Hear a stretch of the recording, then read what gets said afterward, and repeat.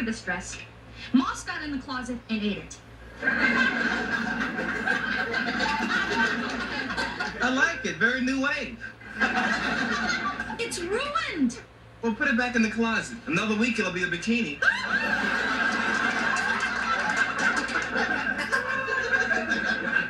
Oh, honey, I'm sorry. Look, if you need a new dress, go buy one. This dress costs a little over $300. So, when my new novel is published, we'll have lots of money. I know, Raj, but you sent your book out to a dozen publishers over a month ago. When do you think you're going to hear something? Any day now. Look, don't worry. The book is going to sell. You'll see. Well, just to be safe, I think I'll wait until it does before I go on my shopping spree. Well, you just plan on being the best dressed woman in all of Los Angeles.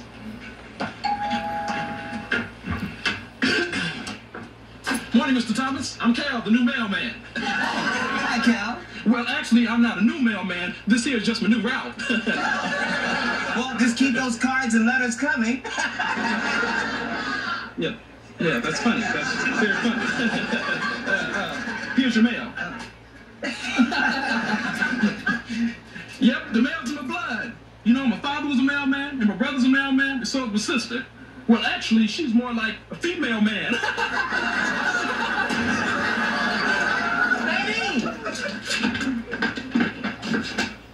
It's from Wexford Publishing. It's about my book. Oh, what'd they say? Dear Mr. Thomas, sounds great already. Thank you for your submission of Faithful Harvest. We feel the book shows a genuine writing talent. Thank you. However, your story about the plight of the contemporary American farm family does not meet our needs at this time. Sincerely, Kelly Good, editor. Oh, honey, don't feel bad. Hey, I feel fine. Hey, I got a lot of rejections before The Criminal Dimension was published. I'm confident that someone will publish my new book. That is a beautiful attitude. Hey, I'm a beautiful guy. Yes, you are. Oh. I'm gonna get some coffee. Care to join me? In a minute.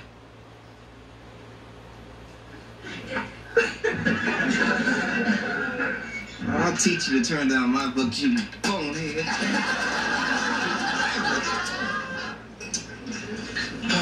I was so sure Wexford Publishing would like my book. Well, why do you think they turned you down? I don't know. Well, let's see. Does it have a lot of sex in it? No? Any violence? Mm-mm. What is it, a murder mystery? No, it's about people. No sex, no violence, no murders. And it's about people? All that book I've read like that was the Yellow Pages. Oh, but I love to let my fingers do that one. Hey, Rod, Shirley. Hey, Dwayne, what's happening? I've been picked to coordinate a seminar that my company sponsor next month. Oh, that's great, Dwayne. Yeah, plus you have a chance to really suck up to your boss.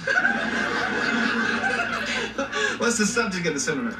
The road to success. But the keynote speech is the power of persuasion. Oh, have you found someone to give the speech? No, I couldn't talk anybody into it. Come on, Dwayne, I'll give you a cup of coffee.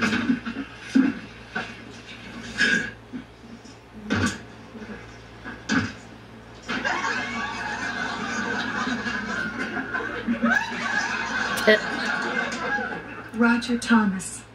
You're him. Yeah. You look exactly like you. What I mean is you look the same as you do on your book, The Kremlin Dimension. So intelligent. Oh, well, what can I say?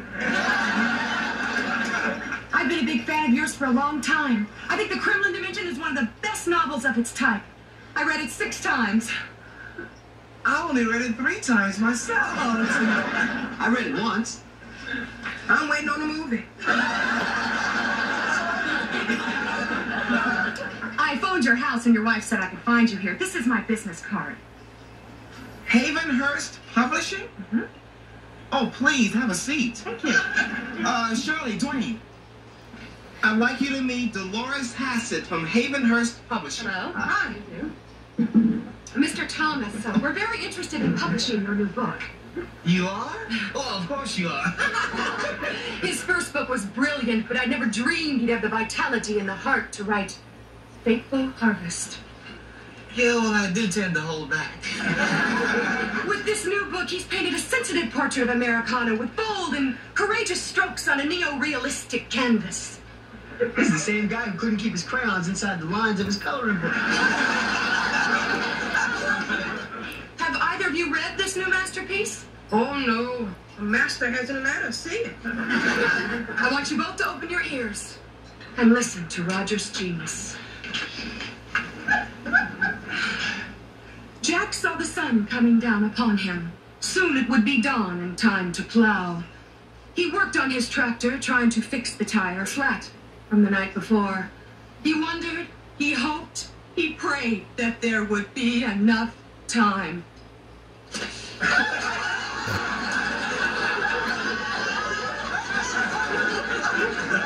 I know exactly what you're saying, Roger. May I proffer an analysis? Oh, proffer away. You see, the sun represents the system, and the tire shows the dilemma of one man railing against the system. Yeah, that's exactly what it means, all right. Wow, I thought the guy was just fixing a flat tire. With words like this, my publisher will want to give you a healthy advance. Well, if you don't mind my asking, Dolores, how healthy is healthy? Well, with a book like this, I'd say $50,000 easily.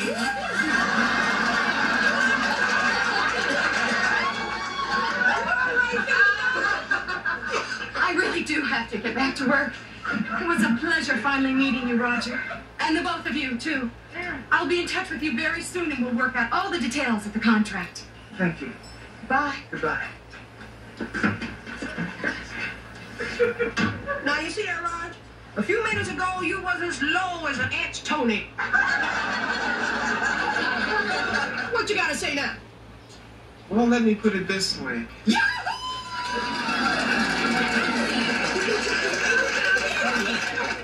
$50,000? Honey, how do we begin to spend that much money? Well, for openers, you can buy that new dress you always wanted. As a matter of fact, buy 10 new dresses. Oh, now, honey, shouldn't we wait until we see the money? We shook hands. That's how it's done in the publishing business. Oh. Well, I guess one new dress would be okay.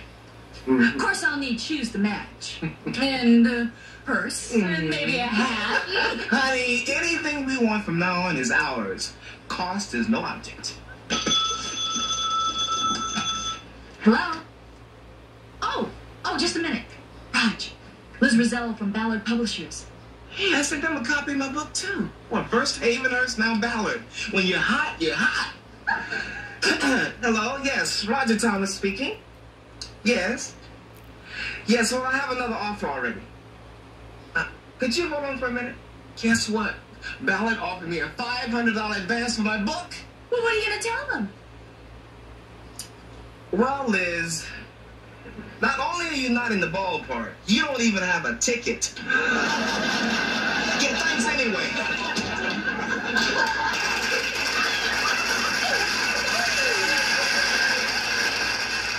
He's a marvelous writer. No, made that brilliant. Roger Thomas is going to be a huge success. Of course he will, Dolores. How did you leave it with him? I made a deal with a cash advance. Cash advance? How could you do that? I do work for Havenhurst Publishing. Yes, you do. In the mailroom, Dolores. In the mailroom. I know, Dr. Kessel. But when they asked me to send back Roger's manuscript with the standard rejection letter, I just couldn't do it. He really is a very good writer. That may be, Dolores, but you've got to stop having these delusions. I was only trying to help. I'm just crazy about his writing.